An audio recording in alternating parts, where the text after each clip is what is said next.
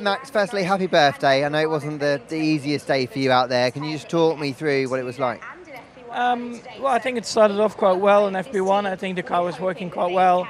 And then for FP2, we wanted to try a few things, but they just took a bit longer to change, first of all.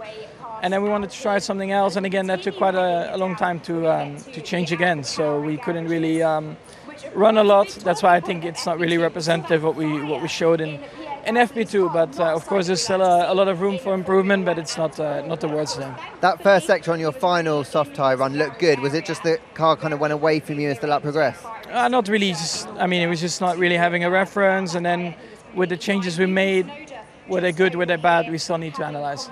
How much is it going to affect the rest of your weekend that you didn't get a long run in these more representative conditions? Well, around here it's anyway most important that you're quick over one lap. And then we'll analyze a lot of things. We did a little bit of a long run in FP1, so I don't think it will be the end of the world. But still optimistic you're in the fight for the win this weekend? Of course, and if we don't, we don't. It's very simple.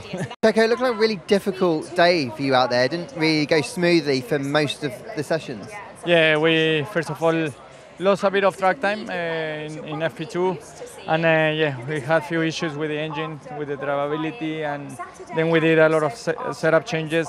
So a lot of information to get through for tonight, and just pick up the best bits for tomorrow, and as usual, try to do the best with what we have. As you were exploring those setup changes, it looked like the car was quite leery at a few points. Didn't really feel like it was underneath you? I felt more comfortable in FP1, which I actually was quicker in FP1, so I think there is some good data for us to look through, and try to pick up the best bits. How are you feeling about the rest of the weekend and the relative pace of Mercedes and Ferrari?